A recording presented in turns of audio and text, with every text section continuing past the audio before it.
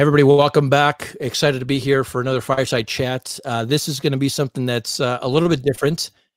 We have somebody that I've been following for a little while. I read her blog, all the stuff that she posts on social media, and I've been a big fan of hers for maybe a couple years now, and everything she's doing.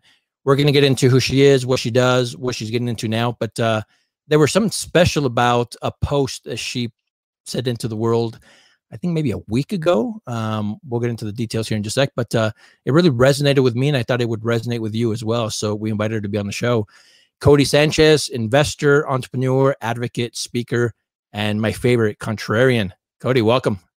Thank you. Thrilled to be here. It's going to be fun. So for the next 20, 25 minutes or so, I want to kind of paint the picture of who you are for our audience first, and then kind of get into that post and why I enjoyed it so much. Your background, again, angel investor, you're head of an international investment business, advisor to startups, venture capitalist, private equity investor, speaker, entrepreneur, and journalist. And now recently, a cannabis private equity fund partner at Entourage Effect Capital. First of all, leave some for the rest of us. You're doing so much, which is great. How are you able to manage all that? I think there's actually a downside to doing that many things, which is you have to make sure that you do a few things exceptionally well. And so, 80% of my time is really focused on Entourage Effect Capital, which is our cannabis investment fund. But what I've realized is there start to be these concentric circles that overlap when you create a business. And so, around EEC, we created a newsletter that's tailored to cannabis. And then we had people that wanted to talk about investing in general and contrarian thinking. So I created a contrarian thinking newsletter. And then, we needed to spread the word about investing in cannabis. So I started speaking at a bunch of conferences, and then we invest in these individual companies and they need help, getting out there, growing, doing the grind that is entrepreneurship. And so we started offering tools for them. And so I think, how it starts is you keep the main thing, and then you build these circles that overlap, and eventually you have an ecosystem that's sort of all synergistic and works hand in hand. And so far, so good. I mean, you're able to keep everything in track and put all of your effort, all of your time and resources into everything you're involved in, it looks like. Yeah, I think there's certainly areas we want to be better. Right now, I'm experimenting a lot with doing more content because, we can't travel and be on planes like you and I were talking about like crazy. And so we just started a video series that we do once a week that goes live on LinkedIn. So we'll see how that does. But, the baby's just being born, so we got to shape it a little bit. And then, and I think some of the stuff that does slip through the cracks when you have this many things going on are the big, long, strategic projects. So I do try to take, I'm really prescriptive with my week. If you saw my calendar, you'd think I was nuts. But I'm very specific about the times that I do certain items, and shutting up all the notifications and not letting anybody come into my office when I'm doing the deeper work. And I think that's what keeps me sane and able to move the ball forward. What's your background? What'd you do in school and right after? Because I know you've been in finance, you've done a couple different things. Yeah. So for undergraduate, I was business and journalism. So I actually started off my career being a human trafficking and drug trafficking reporter along the US-Mexico border. So, kind of come full circle to now working in an industry that's trying to sort of eradicate the drug trafficking issue, but from a capitalistic bent, which I really like. So I did that. And then I got a little jaded. I realized that it wasn't enough for me to spread awareness. I wanted to make some change, and journalism's great for spreading awareness. But the real thing that makes change is money. He who holds the purse strings makes the rules. And so I wanted to figure out, what does it mean to invest, to create wealth, and to understand the universal language, which is currency. And so that's when I started climbing through Vanguard and Goldman Sachs and State Street and then First Trust, and building a couple businesses along the way until we finally launched our own fund. But, it was all surrounding this idea of, how do we create wealth in non-traditional ways? How do we think outside of the box? And how do we sort of flip the script? And so my whole career was that. And now I feel like it's coming to much more fruition than it did early on. Early on, I was definitely in learning mode. And now I think I'm in a little bit more of creation mode. So much to unpack there. So let's start with this. all those companies that you mentioned, anybody, most people would be like, I've made it, right? I'm working with the big boys. This is enough. I'm going to have a nice little career. I'm going to retire. It's going to be fantastic. Somehow that wasn't enough for you. Yes, a sickness. Yeah, well, more. I think I just have that type of personality that wants to keep growing and learning. And the moment that, something stagnates, or, there's become some sort of stagnation, I get bored and I need to go to the next thing. So I learned that about myself pretty early and would hire great COOs in my businesses in order for them to do a lot of the execution once I had done some of the, exploration and creation of the growth of a business. And so, I think that's what it was. I just wanted to keep learning and growing, and I wasn't very comfortable with doing the same thing every single day, day after day. The only thing that I love doing that much is investing, and I love growth hacking businesses and writing. And if I could do those three things in some capacity, then I'm still engaged. You're speaking our language. I mean, a lot of the people that listen to our show and are part of our community, I mean, they feel the same way. They need to keep moving. They need to keep learning, and sometimes it means moving on from great jobs or great opportunities or great organizations to kind of do your own thing. And it sounds like obviously you have experience in doing that. So congratulations. It takes, it's tough, right? Oh yeah. I mean, I think sometimes it'd be amazing to be able to be so comfortable with being comfortable. Hats off to people that, are really content in their lives. And I don't have that button. So, these days that's seen as a good thing, but sometimes it is good to stop and smell the roses. So I get that as well. But, I do think that I've always sort of lived by the quote of Emma Bombeck, which is that, when I stand before God at the end of my days, I want to be able to tell him that I have not one drop left within me. I want to show up empty.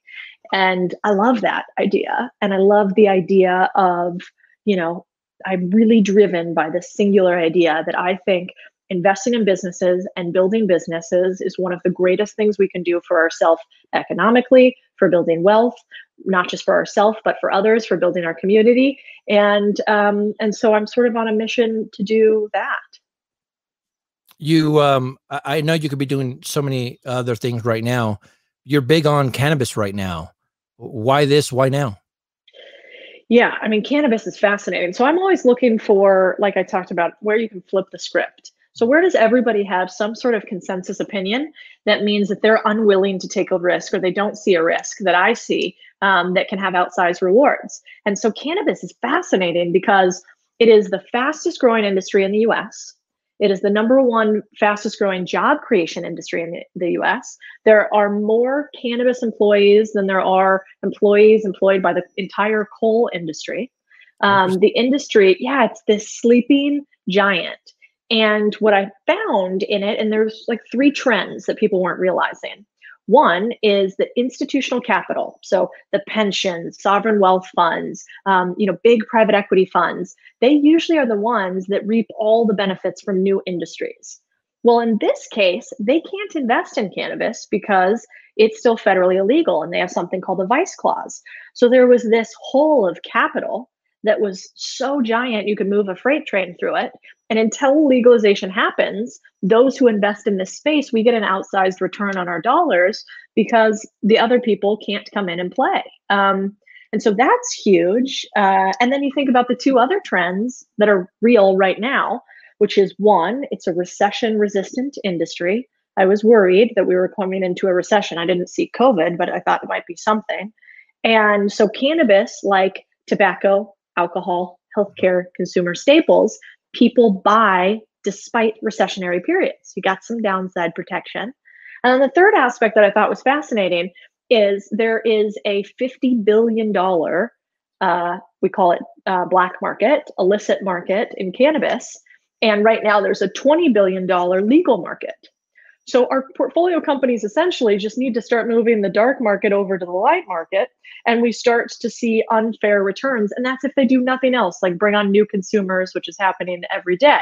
So cannabis is fascinating right now. And I think, no better time to invest than today, when you can get valuations at where you can get them at in the fastest growing industry in the space with some downside protection. Yeah, you call it generational wealth. What's the Creation. creation? Yeah. Yeah. I We mean, haven't seen anything like this, I mean, for a while, right? I think When it comes to this type of opportunity. yeah, I think you're absolutely right. Like, and let me say up front, it's not a gold rush anymore. We have this period where a lot of speculative, they call it retail money comes in, and they think they're going to get in before the next dumb guy gets in at a better price, and that's how you get asset bubbles, right? But in today, we already had this reset in valuation of cannabis companies, very similar to the 99 tech bubble.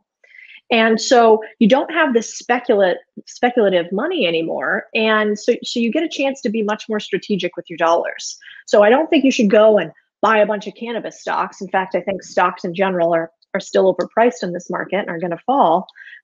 Just my humble opinion. But I do think if you can get in on the private side and invest in individual companies where you can have a longer runway because our time horizons more than just day trading like stocks are, you can have some outsized returns if you do it right and do it with people who have experience. So that's been our bet, at least. So you're positioned perfectly with what you're doing and the partners that you have in place. What role is this pandemic playing with it? Does it matter? What are you seeing as far as numbers and opportunity moving forward? Yeah. So I was a little nervous when the pandemic hit that cannabis would not be listed as an essential service. I did not see it coming that in basically every state and county, they had deemed cannabis an essential service. And so we went from illegal to essential in 90 days. It's astounding. I've never seen anything like it. And so while all these other companies in the world, which you and I know all too well, are struggling with revenue, cannabis revenue is up 78% year over year. And so that's not even including the amount of new consumers that have never touched cannabis before, at least in the legal market, and are for the first time coming on board. We're talking 200+% increase in new consumers. And so the numbers are pretty interesting. Sales are at all-time high. There's plenty of warts and problems on the industry, which you want because that's where you can make opportunity, such as the tax code's extremely high. A lot of cannabis companies went out for growth at all costs. That never turns out well for anybody. And so the real opportunity in my mind right now is investing in early stage startups in cannabis that have a lot of runway and don't have bloated balance sheets, and even more so, distressed companies that need capital right now, that have real businesses and revenue, and we can come in and buy them at all-time low valuations and allow the companies to continue to grow and employees stay on board, and we can make returns the likes of which you probably haven't seen since 2008. I love it. I love it in a lot of different things, right? Like you mentioned, wealth creates jobs. It's stable, all that good stuff. But then with this particular, the cannabis side of it, what's it going to do on the other side for the black market and everything that it kind of encompasses, with crime and everything else it does? I mean, are we going to see a change in some of the things that we're seeing in inner cities, or just actually all over the place, not just in inner cities anymore? What's that going to look like? That's a good question. Well, so if I go to the data as opposed to my opinion, I love Howard Marks says, in any type of, new industry or whenever there's uncertainty, we only have three things. We have facts, we have inferences, and we have opinions. And so the facts are that in markets where cannabis is legalized, we see a large scale over time decrease. We can't tell if this is causation or correlation, but a decrease in opioid drug-related deaths. Really? Yeah. We see a decrease actually in drunk driving deaths. And this one's a little bit unclear. Some states are different, but we have seen a trend that seems to show a decrease in criminalization. And so, I think the trends all point really positive. I saw this crazy article today that I also don't know if it's true, but I thought was like too good not to share, which is like, then like stuff like this comes out, which is like scientists believe cannabis could help prevent and treat coronavirus. Now, this is the New York Post. So this is probably let it happen. Yeah, it's probably just clickbait. But the great part is there's so much stigma surrounding cannabis that it's been such a negative story for so long that when the data comes out, we keep getting surprises on the upside because we've had such a negative perspective on cannabis for the past 100, 200 years.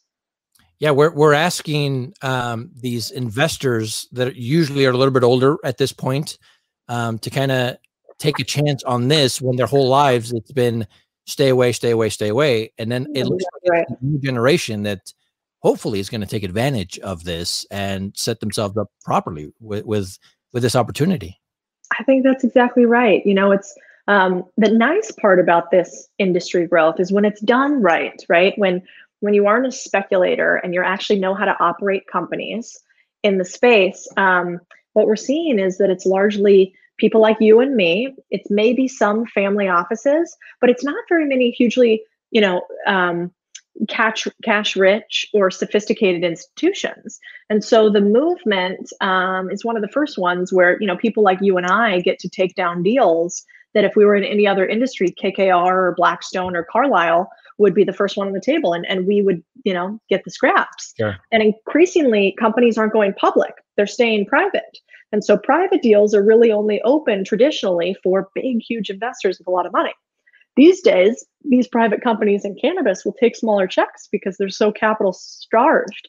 And so there's kind of an opportunity for a little bit more democratization of entry than not. It makes my job miserable. Don't get me wrong. It means we're raising not, you know, what my last group is billions and billions of dollars. This fund is about $160 million. So we have to raise much smaller amounts. But it's an opportunity for all of us to get in that we won't post legalization, in my opinion. Yeah. So everything I've read, everything I hear from you, it seems like the sky's the limit. What are some of the drawbacks or challenges that you see coming up? Yeah, well, first of all, this industry needs to be treated with some respect if you're going to invest in it. And what I mean by that is it's a highly complex industry. It is highly regulated. It may be the most regulated industry out there. There are a lot of bad operators in the space. You have to do an incredible amount of due diligence on deals before you actually move through with them. And so, you know, in other industries that are further along, they're just more mature. They're more adult-like.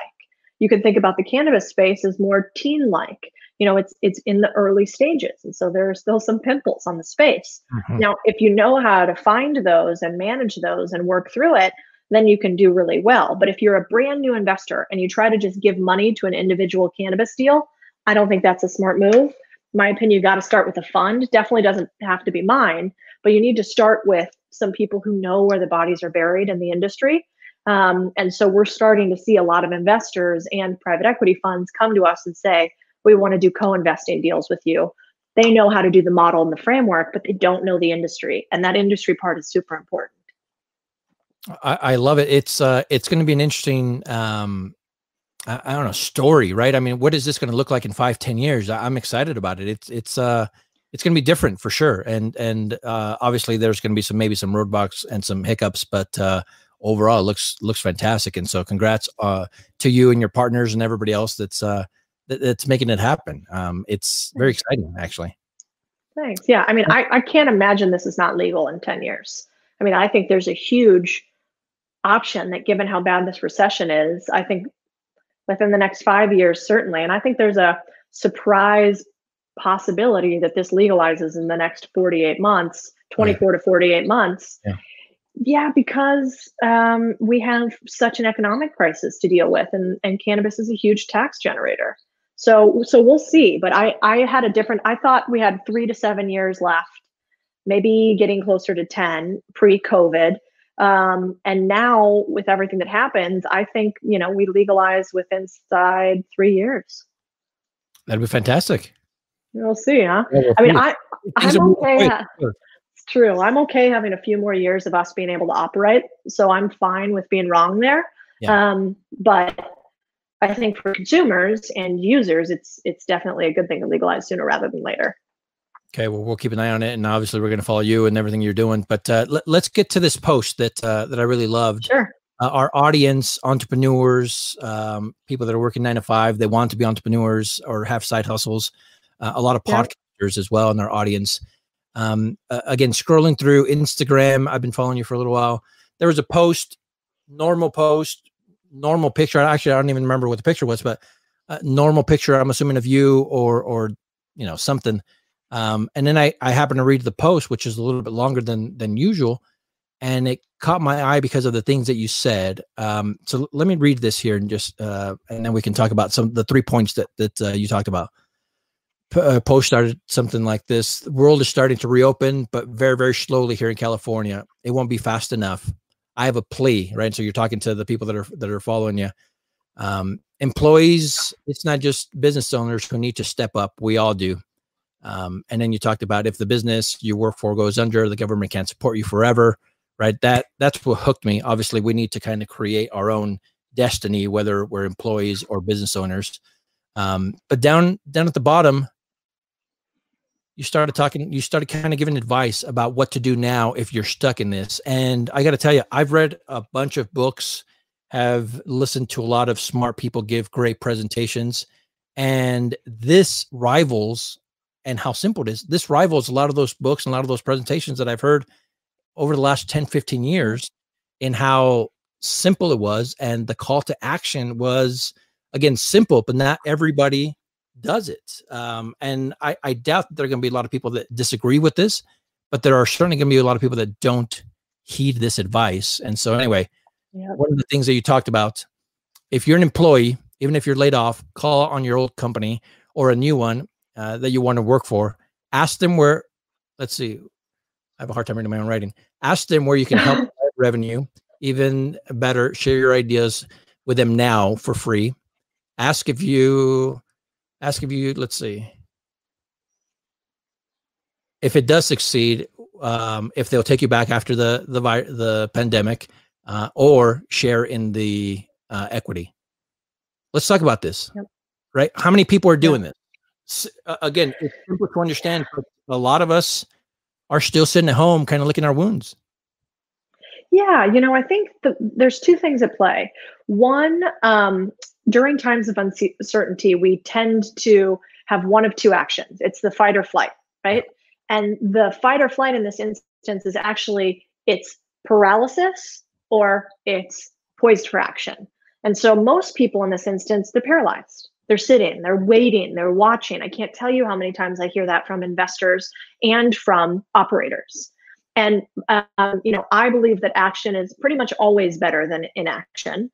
And so, the thing that I think for employees is so nuts is the world is your oyster. Everyone is working remote these days, and everybody is focused on one thing, which is driving bottom line revenue.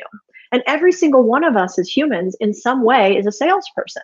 We have to sell our husband to do dinner dishes afterwards and our wife to take care of the kids at some point. And so we're always selling internally, but for some reason we get stuck in thinking in our jobs that we are an engineer or we're a carpenter or we're just one particular thing. And so you have to take a step back and say, okay, if everybody needs one thing, which is they need revenue in order to survive, how can I get creative and help provide that and then ask to share in some of the spoils? Are you going to make exactly what you made before right away? Probably not. But are you going to make something? And I think the answer is yes, if we leverage our network and get creative. And like you said, all the tools are out there, at our fingertips. Library of Alexandria in the form of Google. Is this, I was reading this and I read this to my wife and I've shared it with a few other people. It seems like it's more difficult sometimes for, and maybe I'm just generalizing here, but for women to kind of step up and ask or do this or make that phone call. Am I reading this wrong, or is this something that you're seeing as well? I think that's true. I think it's or something. I don't know what it would be, but I think it does. I mean, I know I can speak about what I know, which is being a woman and being a Latina, and both of those culturally, you're Latino, like what's the first thing your parents tell you? It's like, cállate, like, don't talk, be quiet. Adults are talking, don't talk back to me. It's a cultural thing of respect and hierarchy and, not asking for things out of turn. And an environment like that, like this, that's not helpful. You got to go out there and you got to ask for the business. And, what's fascinating is what happens when you do that is it's just a numbers game. You reach out to 5 or 6 companies and here's the secret. If somebody reached out to me right now with a plan for me to grow my business, like an actual thought out plan, and said, hey, Codie, I don't have anything going on right now. I got let go. Here's a plan for how to grow X portion of your business. Maybe it's social media. I suck at Twitter. Somebody told me that they knew how to figure out Twitter for me and they could help us grow that platform. I'd be like, awesome. Okay, let's try you on a trial basis. How do we determine if it does ROI? If you do well and you grow, XYZ, I'll pay you. No problem. And everybody who's a business owner has some segment like that. But the problem is when we look for opportunities, we go really shallow and we go really wide, as opposed to somebody going to you ever and saying, hey, this seems to be a big focus of yours. You seem to be focused on growth here. I could do this, I think, to help you grow. These couple ideas would be good. What do you say? You don't have to pay me up front. Let me do something for free a little bit. And if I start getting results, could we figure out some way to make this payment happen?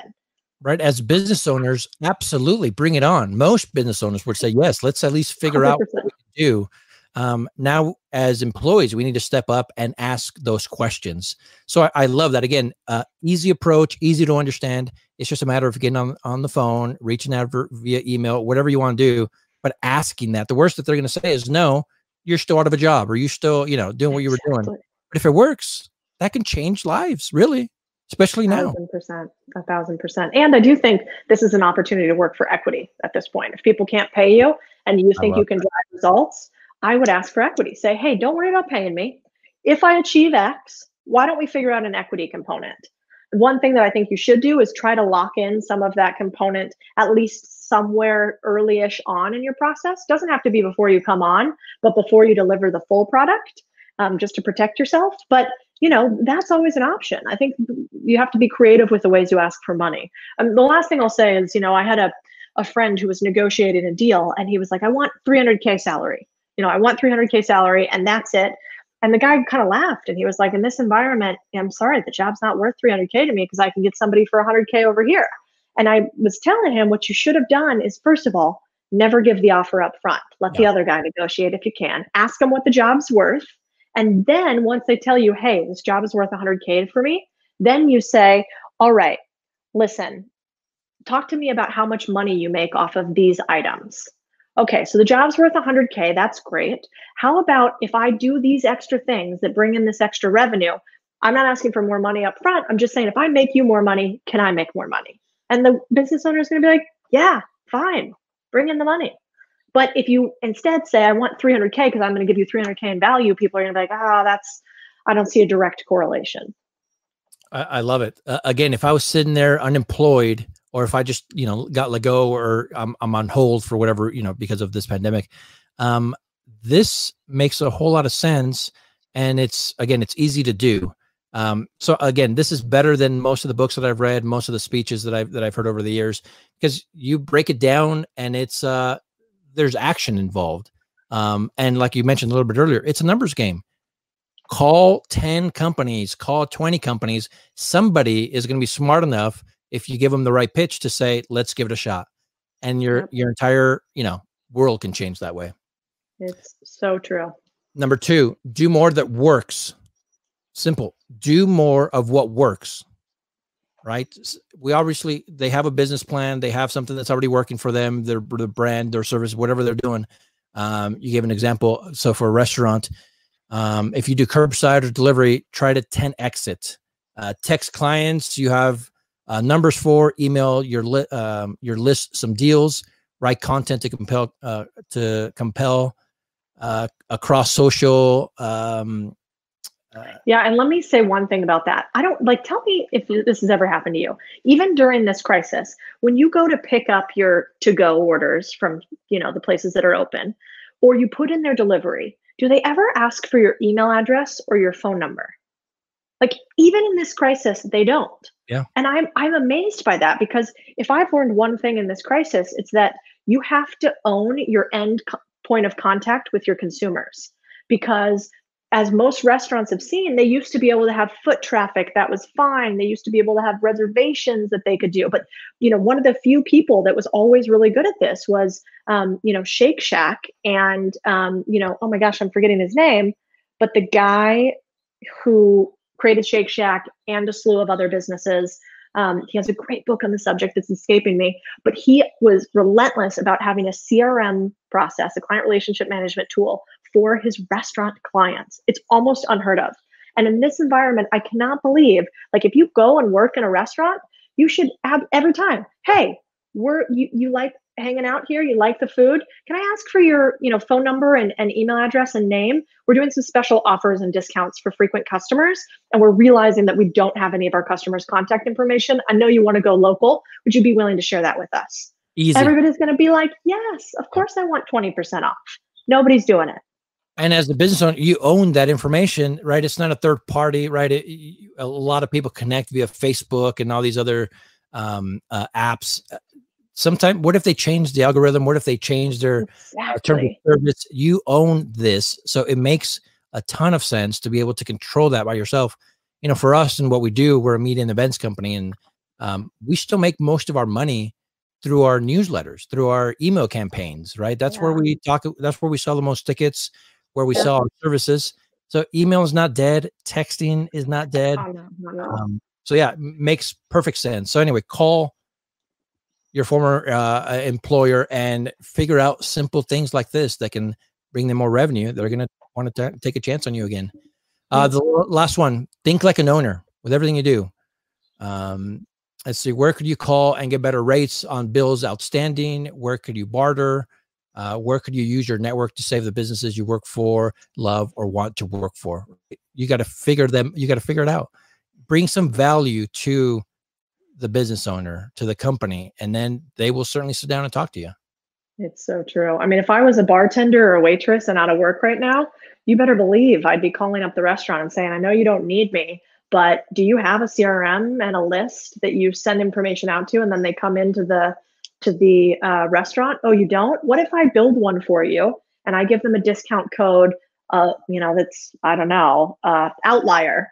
And on the outlier discount code, if they give that to you, how about I get 5% or 10% of their sales? But I'm giving you brand new clients that you didn't have before. And the business owner is going to be like, that'd be great. Absolutely. And so there's a little tiny things that you have to be creative, but instead of all of us drinking more and using more cannabis than ever, maybe think about this. So where did that, you mentioned earlier, you've always had kind of this fight in you, this contrarian type of attitude and just kind of going out there and getting it. Where did that come from? Immigrant parents, right? I'm assuming you didn't grow up with a ton of contacts and in the business world and everything else. You kind of had to build it. So how did that happen? Yeah, my dad didn't have the opportunity to go to college. He, his family were immigrants from Spain during the Civil War. His parents actually left him to live with his grandparents for a while because they had to figure out how to make money. And so, my dad and my grandpa would make their own wine and hunt for food. And, it was very like it would be in rural Spain.